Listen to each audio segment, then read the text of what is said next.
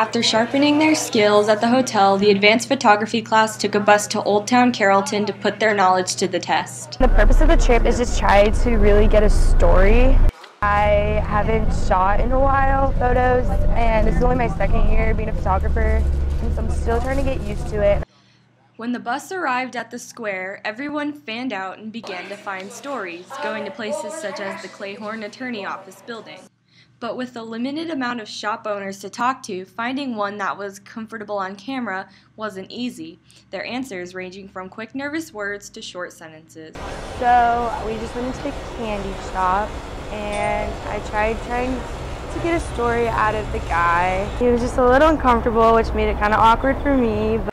But determined to get a good story, Griffith got to know Paula Smith, the owner of A Honey of a Deal, a ladies' clothing store.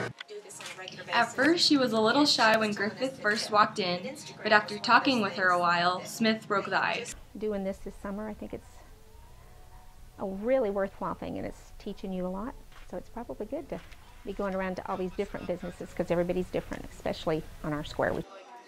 When they got back to the hotel, Griffith began editing her photos immediately. It was pretty successful, but I was just kind of looking through my photos, and I think I really got a story with some of them. I think they thought it was a little awkward at first. I think they liked that someone had interest in them and wanted to know their life and everything.